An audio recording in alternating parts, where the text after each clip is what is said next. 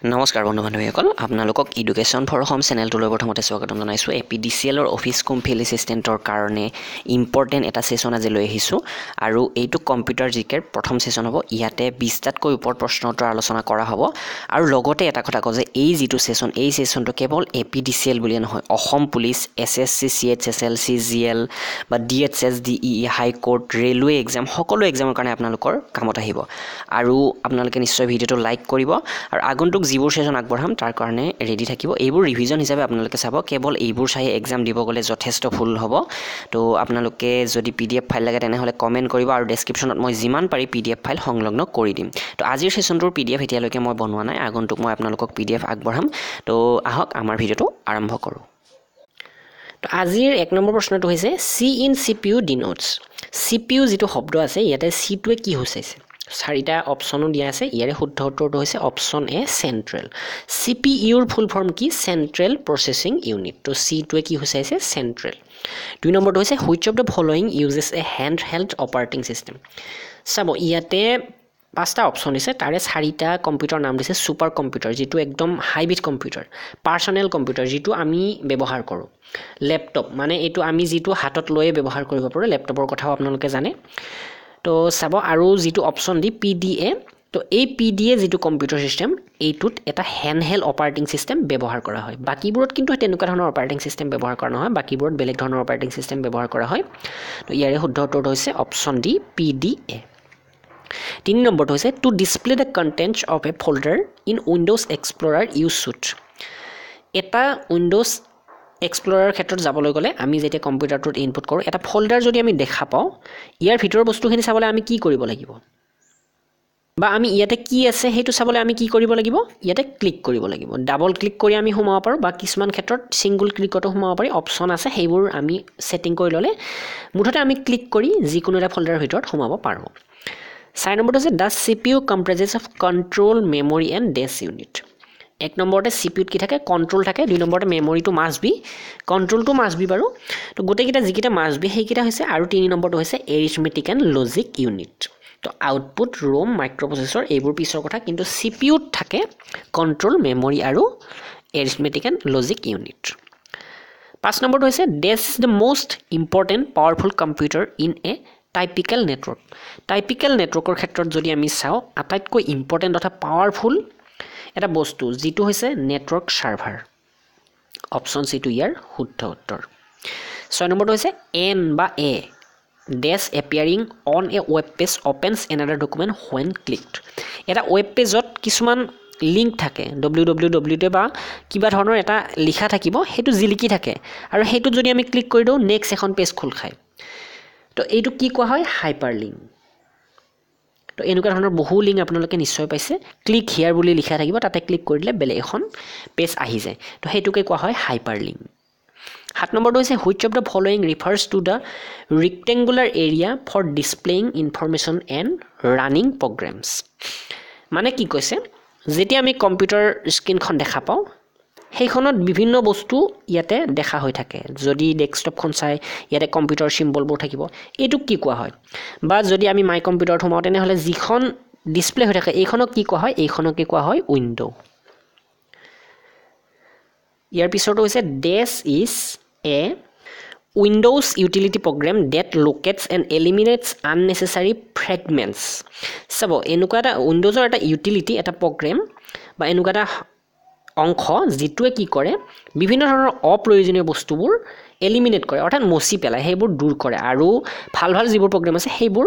উচিত ঠাইত পজিশন কৰে ধৰি লওক ইয়াতে আছে থাকিব লাগে ইয়াতে তাক ইয়ালৈকে নিয়ে এটো কি কৰে যেটো হাৰ্ড ড্ৰাইভৰ ক্ষেত্ৰত কৰে হাৰ্ড ডিস্কখন নিশ্চয় আপোনালোকে যদি ভাঙি দেখা পাইছে তেনেহলে এনেকুৱা ধৰণৰ এখন ডিস্ক থাকে হাৰ্ড ড্ৰাইভটোৰ ভিতৰত তো ইয়াতে সেইবোৰ প্ৰগ্ৰাম লোকেট কৰে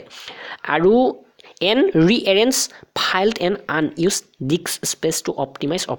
operation যেতিয়া হাৰ্ড ডিস্কখন এফালৰ পৰা ৰাইট হৈ থাকে অটোত ৰাইট হয় যেতিয়া আমি কপি কৰো কিন্তু যেতিয়া আমি ডিস্ক ৰিফ্ৰেছমেন্টৰ ক্ষেত্ৰত যাও তেনেহলে ই কি কৰিব এঠাইত হজাব গোটেইখিনি বস্তু আনি এঠাইত হজাব তেতিয়া হলে কম্পিউটাৰটোৰ স্পিড হয় তো আপোনালোকে যদি কম্পিউটাৰ আছে তেনেহলে ডিস্ক ৰিফ্ৰেছমেন্টৰ এবাৰ হলেও চাব আপোনাৰ কম্পিউটাৰটো ই যথেষ্ট স্পিড কৰিব ই আপোনাৰ যিমানবোৰ ফাইল হাৰ্ড ড্ৰাইভত কপি কৰি থোৱা আছে সেইবোৰ উচিত পজিশনত কপি কৰি থৈ দিব ৰাইট কৰি থৈ দিব হাৰ্ড ড্ৰাইভটোত তো ইয়াৰ পিছৰটোলৈ আহিছোঁ which of the following refers to too much electricity and many cause of voltage surge তো এইটো আমি এটা বেলেগ ধৰণৰ প্ৰশ্ন বুলিয়ে ক'ব পাৰোঁ কিন্তু কম্পিউটাৰৰ লগত জড়িত হয় আৰু কম্পিউটাৰৰ ওপৰত ভিত্তি কৰি এনেকুৱা ধৰণৰ প্ৰশ্ন আহে too much electricity যথেষ্ট পৰিমাণে যদি ভোল্টেজ আহি যায় বা ইলেক্ট্ৰিচিটি বেছি আহি যায় তো ভোল্টেজ চাৰ্জটো বেছি হয় তেতিয়াহ'লে তাক কোৱা হয় স্পাইক SPIKE এবাৰটো হৈছে the software that is used to create text-based document are referred to as text-based document তাৰ মানে আমি যদি কোনো এটা যিটো সফটওয়্যাৰ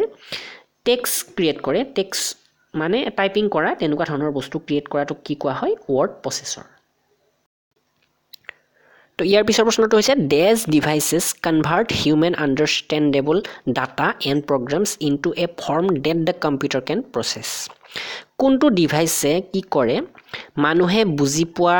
যিবোৰ ডাটা আমি যিবোৰ বুজি পাওঁ সেইবোৰ ইনপুট কৰে কম্পিউটাৰ এটাৰ ভিতৰত মানে কম্পিউটাৰটো প্ৰগ্ৰামক সেইবোৰ পঠিয়াই দিয়ে কম্পিউটাৰৰ ভাষালৈ যাতে ই ট্ৰান্সফাৰ কৰিব পাৰে তো সেইটো কোৱা হয় ইনপুট যেনে আমি কিবা এটা লিখি দিব বিচাৰো ধৰি লওক ইনপুট শব্দটো আমি লিখি দিছো কি কৰো আমি কিবোৰ্ডত লিখি দিও অৰ্থাৎ ইনপুট কৰো কিবোৰ্ডখন কি এটা ইনপুট সিস্টেম বা মাউসটোৰে আমি ক্লিক কৰো কিন্তু এইটো কম্পিউটাৰ ডাইৰেক্টলি বুজি নাপায় ইনপুট যিবোৰ ডিভাইস মাউসটোৱে এটো কমান্ড কৰে বা কম্পিউটাৰটো কয় যে এনেকুৱা কথা বলে মানুহজনে এনেকুৱা চাব খুজিছে অমুকটো কৰা তো এইটো ইনপুটে কৰে ডাইৰেক্টলি আমি যি কও হেতু কম্পিউটাৰে বুজি নাপায় ইনপুট ডিভাইসে সেইবোৰ কম্পিউটাৰ নিৰ্দেশ কৰে আৰু কম্পিউটাৰে তাৰ যিটো এৰিথমেটিক লজিক ইউনিট তথা CPU তাতে কম্পিউটাৰ ভাষালৈ হেতু ট্ৰান্সফাৰ কৰে আৰু আউটপুট বুলি ক'লে কি হয় আউটপুট বুলি ক'লে এটো এই মনিটৰটোৰ কথা ক'ব পাৰো আমি স্পিকাৰটোৰ কথা ক'ব পাৰো বা প্ৰিন্টাৰটোৰ কথা ক'ব পাৰো তো ইয়াৰ পিছৰটো হৈছে allows user to upload files to an online site so they can be viewed and edited from another location ইয়াতে আগত ডেস এটা থাকিব লাগিছিল ডেস allows users to upload file মানে কি যেতিয়া ধৰি লওক আপোনালোকে ফেসবুকত ফটো দিয়ে হেতু কি কয় আপলোড কয় তো আপলোড কৰিবলৈ এনেকুৱা এটা প্ৰগ্ৰাম যিটোৱে পাৰমিশন দিয়ে আমাক বা এনেকুৱা ধৰণৰ বিভিন্ন আমি বেলেগে চাব পাৰে আপুনি ফেসবুকত যেতিয়া ফটোটো আপলোড দিয়ে কি হয় বেলেগে চাব পাৰে বা আমি এডিটো কৰিব পাৰো তাতে ফটোখন তো তেনেকুৱা ধৰণৰ যেটো প্ৰগ্ৰাম তেনেকুৱা ধৰণৰ এটা প্ৰগ্ৰাম জেনাৰেল পাৰপজ এপ্লিকেশনটো নহয় ইয়াৰ বাকিটা অপচন আছে Microsoft Outlook Web Hosted Technology Office Live এইবোৰৰ ভিতৰত যেটো Microsoft Outlook আছে এইটোৱে এনেকুৱা ধৰণৰ পাৰমিশন দিয়ে Microsoft Outlookৰ জৰিয়তে আমি বস্তু আপলোড কৰিব পাৰো যাতে বেলেগে চাব পাৰে তথা এডিট কৰিব পাৰে তো ইয়াৰ পিছৰটো হৈছে what feature adjust the top and bottom margin so that the text is centered vertically on the printed page চাব যেতিয়া আমি এটা বস্তু প্ৰিন্ট কৰিবলৈ এটা প্ৰিন্ট পেজ অপচন আহে আপোনালোকে যদি প্ৰিন্ট কৰি পাইছে তেনেহলে এটো গম পাব আৰু যদি পোৱা নাই তথাপিও আপোনালোকে শুনক আমি ডকুমেন্টছ এটা টাইপিং কৰো তাৰ পাছত প্ৰিন্ট অপচনটো মাৰো তেতিয়া এবাৰ ইয়াতে প্ৰিন্টিং পেজটো দেখুৱাই দিব তো তেতিয়া ইয়াতে আমি যিবোৰ টেক্সট থাকে টাইপিং কৰা সেইবোৰ যাতে এৰেঞ্জ হয় মাৰ্জিন হয় অৰ্থাৎ ইয়াতে ইমানখিনি জায়গা ৰব লাগে এটো সাইডে এই পেপাৰখনৰ এইটো পাৰমিশন কোনে দিয়ে বা এইটো কোনে নিয়ন্ত্ৰণ কৰে এডজাস্ট কৰে এটো হৈছে ভাৰ্টিকেল জাস্টিফাইং বাকি কেটা নহয় কিন্তু অপচন মতে বা প্ৰশ্ন মতে চালে বাকি কেটা নহয় কাৰণ ইয়াতে কৈছে সেন্টাৰ্ড ভাৰ্টিকেলি তো সেন্টাৰ্ড যদি থাকিল হয় ডায়াগোনালি তেনেহলে তেনেকুৱা ধৰণৰ বেলেগ হল হয় ডায়াগোনালি মানে যেটো হৰিজন্টাল থাকিলে হৰিজন্টাল সেন্টাৰিং হল হয় কিন্তু প্ৰশ্নটো আপোনালোকে এই ক্ষেত্ৰত গুৰুত্ব দিব লাগিব টপ এন্ড বটমৰ কথা কৈছে আৰু ভাৰ্টিকেল কথা কৈছে তো সেই কাৰণে ভাৰ্টিকেল জাস্টিফাইং হল হয় সেন্টাৰ্ড ভাৰ্টিকেলি ঠাইত যদি থাকিল হয় সেন্টাৰ্ড হৰিজন্টালি তেনেহলে হৰিজন্টাল সেন্টাৰিং হল হয় কিন্তু ইয়াতে ভাৰ্টিকেল জাস্টিফাইং হ'ব ইয়াৰ শুদ্ধ উত্তৰটো ইয়াৰ পিছৰটো হৈছে which of this is not a means of personal communication on the internet ইন্টাৰনেটৰ ক্ষেত্ৰত পাৰ্সোনাল কমিউনিকেশন নহয় জিটোৱে হুসুৱা নাই ইয়াৰে চাৰিটা অপচন দিছে চাটিং কৰা CHAT শৰ্ট বুলি ক'ব পাৰে বা চাটিং বুলি ক'ব পাৰে আমি কমিউনিকেশন কৰো চাটিংৰ জৰিয়তে ইজনে হিজনক মেছেজ দিও ইনষ্টেন্ট মেছেজৰ জৰিয়তে মেছেজ দিও কিন্তু ইনষ্টা নোট যেটো আছে এইটো নহয় এইটো এটা বেলেগ বস্তু ইলেক্ট্ৰনিক মেইল বুলি ক'লে আমি মেইল কৰি কমিউনিকেট কৰো একচুয়ালি তো ইয়াৰে শুদ্ধ উত্তৰটো হ'ব ইনষ্টা নোট ই কমিউনিকেশনৰ মাধ্যম নহয় এটা বেলেগ ধৰণৰ বস্তু তো ইয়াৰ পিছৰটো হৈছে what is the overall term for creating, editing, formatting, storing, retrieving and printing a text document. Overall term বুলি কৈছে তো ইয়াৰ শুদ্ধ উত্তৰটো হ'ব word processing যদি overall চাও আমি প্ৰথমতে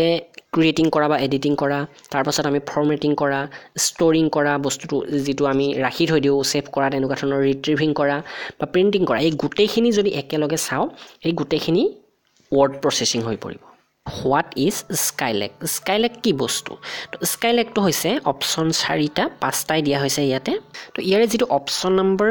সি আছে Intel 6th generation core processor তো আপোনালোকে core যেটো core বুলি কোৱা হয় core 2 dual core এনেকুৱা ধৰণৰ যিবোৰ প্ৰসেসৰ আছে তাৰে প্ৰসেসৰ এটা 6 নম্বৰ যেটো জেনাৰেশন এই core processor হেতু জেনাৰেশনৰ এটো প্ৰসেসৰ হয় তো এটি চাব ইন্টেলৰ হয় এটো প্ৰসেসৰ আৰু এটো লঞ্চ কৰা হৈছিল আগষ্ট 2015 ত আৰু ইয়াৰ আগতে যেটো আছিল 5th জেনাৰেশনৰ হেতুৰ নাম আছিল এটো 6th জেনাৰেশন এটোৰ প্ৰসেসৰ নাম দিয়া হৈছে Skylake আৰু ইয়াৰ আগৰটো আছিল 5th জেনাৰেশন হেতু হৈছে Broadwell মাইক্ৰো আৰ্কিটেকচাৰ এটো হৈছে মাইক্ৰো আৰ্কিটেকচাৰৰ ওপৰত ভিত্তি কৰি বনোৱা এটা প্ৰসেসৰ তো Skylake টু কোড নেম ইয়াৰে তো এবাৰ প্ৰশ্নটো হৈছে what kind of memory is static and non volatile static তথা নন ভলেটাইল যেটো মেমৰি আছে এটো কেনেকুৱা ধৰণৰ RAM ROM BIOS নে কেছ তো ইয়াৰে এই যেটো নন ভলেটাইল মেমৰি এটো হৈছে ROM ROM অৰ্থাৎ ৰিড অনলি মেমৰি যদি পাৱাৰ সাপ্লাইটো বন্ধ হৈ যায় তেতিয়া হলেও ইয়াৰ যেটো মেমৰি এটো গুছি না যায় তো ROMৰ কথা আপোনালোকে নিশ্চয় জানে এখন CD ডিসত যিখিনি বস্তু আছে কাৰেন্ট গুছি গলে হেতু উৰি যাব নেকি না যায় তো হেইটোৰে কোৱা হৈছে কিন্তু RAMত থকা BIOত থকা বা কেছত যিবোৰ মেমৰি থাকে কম্পিউটাৰটো অন হোৱা সময়ত থাকে কিন্তু কম্পিউটাৰটো পাৱাৰ সাপ্লাইটো গুছি যোৱাৰ লগে লগে এই মেমৰিবোৰ গুছি যায় এবাৰ প্ৰশ্নটো চাব which of the following is a non volatile memory তো আকৌ non volatile memory কথা আহিছে chip non volatile memory chip বুলি কোৱা হৈছে used for storage and for transferring data between a personal computer and digital devices digital devices বুলি কওঁতে এটা কম্পিউটাৰৰ পৰা আন এটা কম্পিউটাৰ হ'ব পাৰে বা এটা কম্পিউটাৰৰ পৰা মোবাইললৈ হ'ব পাৰে যিকোনো তো তেনেকুৱা ধৰণৰ ক্ষেত্ৰত কি ধৰণৰ নন ভলেটাইল মেমৰি চিপ আমি ব্যৱহাৰ কৰোঁ তো ইয়াতে চাৰিটা অপচন দিয়া হৈছে flush memory RAM cash memory register আৰু অপচন ইটো একো দিয়া নাই নান অফ দিস দিছে তো চাব নন ভলেটাইল মেমৰি বুলি কওঁতে কি হয় যেটো পাৱাৰ সাপ্লাই ডিসকানেক্ট হলেও ই গুছি না যায় ইয়াত যিখিনি বস্তু ষ্টৰ কৰা হয় তো ইয়াৰ কাৰণে আমি যেটো ব্যৱহাৰ কৰোঁ হেতু হৈছে ফ্লাশ মেমৰি কি ধৰণৰ বস্তু বাৰু এটো ফ্লাশ মেমৰিটো তো USB ডিভাইস যেটো আপুনি শুনিছে আপোনালোকে USB ফ্লাশ ড্ৰাইভ বা MP3 প্লেয়াৰৰ ক্ষেত্ৰত আমি এইবোৰ ব্যৱহাৰ কৰোঁ ডিজিটেল ক্যামেৰাত থাকে এই মেমৰিটো আৰু এনেকুৱা ধৰণৰ বিভিন্ন বস্তুত এই ফ্লাশ মেমৰিটো থাকে পেন ড্ৰাইভ বা মেমৰি কাৰ্ড এইবোৰকে আমি এনেকুৱা ধৰণৰ বুলি ক'ব পাৰো তো এইটো মেইনলি প্ৰশ্নটো হিচাপে আপোনালোকে উত্তৰটো মনত ৰাখিব এইটো ফ্লাশ মেমৰি হয় এবাৰ প্ৰশ্নটো চাব which was the first general purpose computer designed to handle both numeric and textual information numeric অৰ্থাৎ সংখ্যাগত textual আমি যিবোৰ টাইপিং কৰো ABCD তেনেকুৱা ধৰণৰ ইনফৰমেশনৰ কাৰণে ব্যৱহাৰ কৰা এটা জেনাৰেল পাৰপাস সাধাৰণ কাৰণত ব্যৱহাৰ কৰা কম্পিউটাৰ ইয়াতে চাৰিটা অপচন দিয়া আছে UNIVAC 1951 ENVAC 1951 difference engine 1947 এনালাইটিক্যাল engine 1948 আৰু নান অফ দিস তো ইয়াৰে যেটো শুদ্ধ উত্তৰ হ'ব প্ৰথম যেটো কম্পিউটাৰ সাধাৰণ ব্যৱহাৰৰ কাৰণে বনোৱা হৈছিল প্ৰথমটো তো হেতু হৈছে UNIVAC 1951 আৰু এইটো বনাইছিল জন মাউছলিয়ে বনাইছিল ইনভেন্ট কৰিছিল তেওঁ JOHN জন MAUCHLY 1951 এবাৰ প্ৰশ্নটো চাব a floppy disk contains এটা ফ্লপি ডিস্কত কি থাকে circular tracks only sectors only বট circular tracks and sectors all of the above নাইবা নান অফ দিস তো চাব ফ্লপি ডিস্কত যদি চাও আমি বট সার্কুলার ট্র্যাক অর্থাৎ ঘূৰণীয়া যিবোৰ ট্ৰ্যাক থাকে তথা সেক্টৰ বিভিন্ন সেক্টৰ এই দুইটা থাকে আৰু এতিয়া যদি চাও আমি আৰু ইয়াতকৈ যদি গভীৰভাৱে চাও তেনেহলে ফ্লপি ডিস্কৰ যেটো ডিস্ক এই ডিস্কখন ঘূৰণীয়া বা এনেকুৱাও থাকে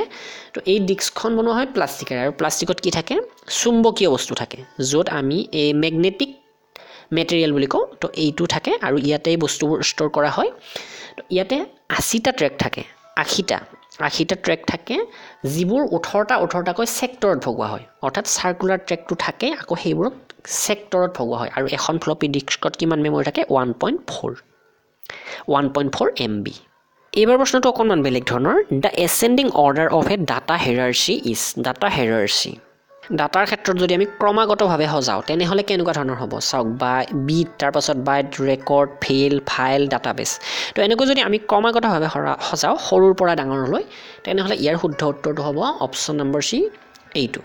প্ৰথমতে আহে বিট তাৰ পাছত বিট কিছুমান লগ লাগি হ'ব বাইট বাইটবোৰ লগ লাগি হ'ব ফিল্ড বা বাইটতকৈ ডাঙৰ ফিল্ডতকৈ ডাঙৰ হৈছে ৰেকৰ্ডতকৈ ডাঙৰ হৈছে ফাইলতকৈ ডাঙৰ হৈছে database to connect to A WAN you must have WAN মানে হৈছে wide area networkৰ ক্ষেত্ৰত এইটো কানেক্ট কৰিবলৈ কি থাকিব লাগিব আমাৰ CSMA বা CD Wi-Fi TCP IP বা POP যদি wide area networkৰ লগত আমি কানেক্ট হ'ব খোজো তেনেহলে POP থাকিব লাগিব অৰ্থাৎ ইয়াৰ ফুল ফৰ্মটো হৈছে POP ৰ ফুল ফৰ্মটো আহিব পাৰে কেতিয়াবা পোষ্ট অফিস প্ৰটকল বুলি কোৱা হয় আৰু এইটো হৈছে এটা ইন্টাৰনেটৰ ষ্টেণ্ডাৰ্ড প্ৰটকল যেটো আমি ক্লায়েন্ট বিলাকৰ মাজত ইমেইল ৰিসিভ কৰিবলৈ মেইনলি ৰিমোট যিবোৰ সাৰ্ভাৰ আছে দূৰৰ ঠাইত থকা সাৰ্ভাৰ এইবোৰৰ পৰা ইমেইল ৰিসিভ কৰিবলৈ এইটো আমি ব্যৱহাৰ কৰো আৰু এইটো হৈছে এটা IP তথা TCP কানেকচন এইবাৰ প্ৰশ্নটো হৈছে MySQL is MySQL to কি a hierarchical model a RDBMS a relational model a database scheme অথবা none of this তো MySQL এইটো হৈছে অপশন নম্বৰ যেটো বি আছে ARDBMS অৰ্থাৎ RDBMS ৰ ফুল ফৰ্মটো হৈছে ৰিলেশনাল ডাটাবেস মেনেজমেন্ট সিস্টেম তো এই MySQL টো RDBMS ৰ ভাগত পৰে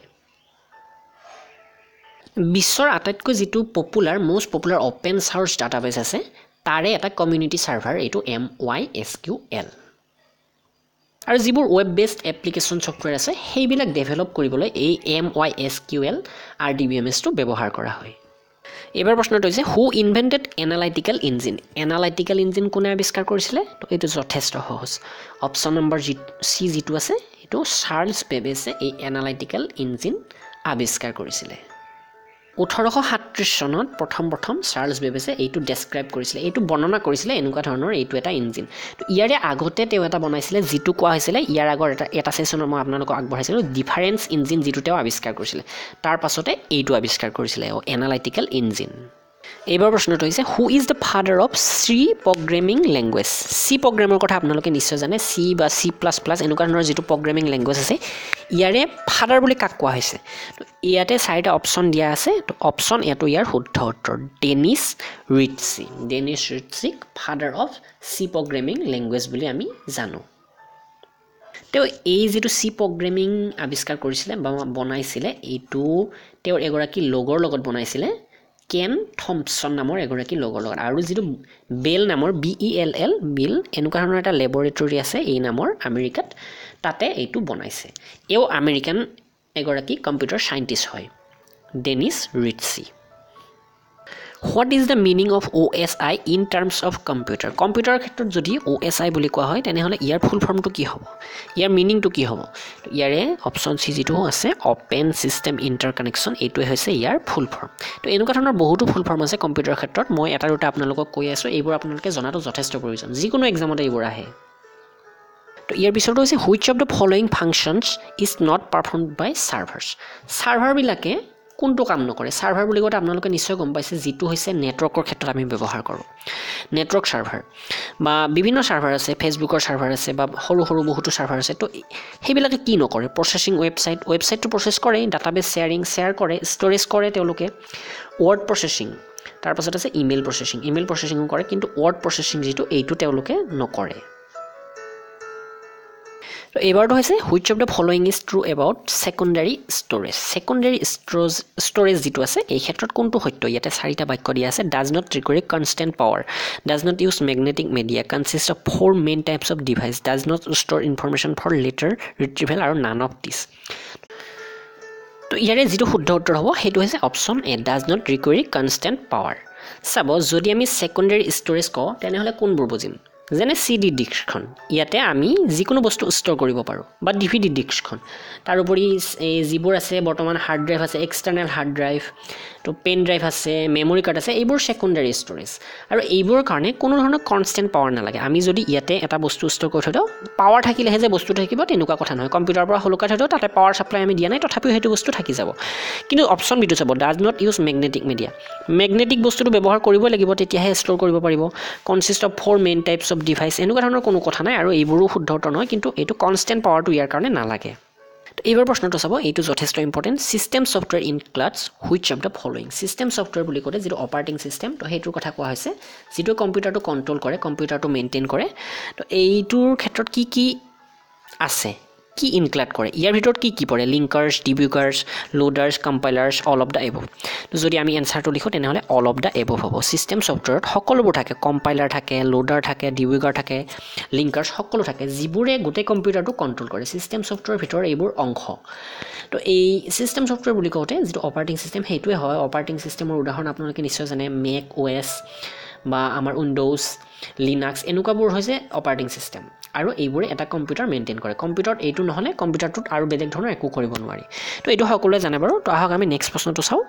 এইটো এটা ইম্পৰ্টেণ্ট প্ৰশ্ন এডৱাৰ্ড ইজেন এডৱাৰ্ডটো কি বস্তু এডৱাৰ্ডছ আপোনালোকে হয়তো শুনা পাইছে ইউটিউবৰ ক্ষেত্ৰত এইটো আমি জানো বিশেষকৈ বা তেনেকুৱা ধৰণৰ ক্ষেত্ৰত এইটো যিটো শুদ্ধ উত্তৰ এডভাৰটাইজিং সাৰ্ভিস বাই গুগল যিবোৰ এডভাৰটাইজমেণ্ট কৰা হয় ইউটিউবতে হওক বা গুগলতে হওক এই এডভাৰটাইজিং কৰা হয় এই এডৱাৰ্ডৰ পৰা এডৱাৰ্ডত গৈ আপুনি যিকোনো বস্তু এডভাৰটাইজ কৰিব পাৰে ইউটিউবত আপোনালোকে যিবোৰ এডভাৰটাইজ দেখি আছে সেইবোৰ এডৱাৰ্ডৰ জৰিয়তে কৰা হয় এডৱাৰ্ডত গৈ আপুনি যদি আপোনাৰ ইউটিউবৰ ভিডিঅ' এটাও বেলেগক দেখুৱাব খোজে এডভাৰটাইজ হিচাপে পইচা দিলে তেওঁলোকে ভিডিঅ'টো সেইদৰে দেখুৱাই দিয়ে বা ইউটিউব বুলিয়ে নহয় যিকোনো সৰু সৰু বেনাৰ ৱেবছাইট যদি আপুনি এটা খোলে তেনেহ'লে কাষত কিছুমান এডভাৰটাইজিং বেনাৰ দেখা পাব সেইবোৰ এডৱাৰ্ডৰ জৰিয়তে কৰা হয় আশা কৰোঁ আপোনালোকে কিবা নহয় কিবা এটা ইয়াতে শিকিব পাইছে আৰু এক্সামৰ কাৰণে অকণমান হ'লেও আপোনালোকৰ নলেজ বাঢ়িব আৰু আগন্তুক যিমানবোৰ এক্সাম আহি আছে আপোনালোকৰ অলপ হ'লেও এই ছেশ্যনবিলাকৰ জৰিয়তে হেল্প হ'ব ভিডিঅ'বোৰ লাইক কৰিব চেনেলটো নতুনকৈ ভিজিট কৰা থাকিলে ছাবস্ক্ৰাইব কৰি ৰাখিব আৰু ছাবস্ক্ৰাইব কৰি বেল আইকনটো যদি দবোৱা নাই সেইটো দবাই ৰাখিব লগতে টাইম শেডিউলটো চাব কি সময়ত এই ভিডিঅ'বোৰ আপলোড হয় আপোনালোকে নিশ্চিন্তকৈ এই চেনেলটোৰ পৰা সহায় পাবই পাব ধন্যবাদ